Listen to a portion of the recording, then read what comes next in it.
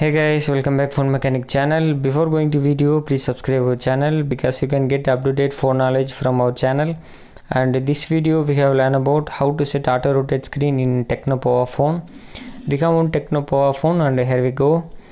First of all, open your setting, then go to display and brightness, and just enable auto rotate screen and choose your rotated area. I just choose from here browser, then slowly turn your phone. Now auto rotated is enabled, and if you don't want auto rotated, same like that, go to setting and just disable auto rotate.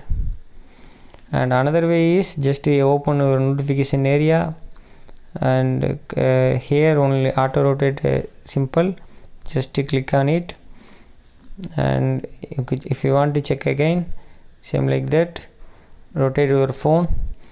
Now is auto rotated enabled and disabled also from here. That's all friends, thanks for watching.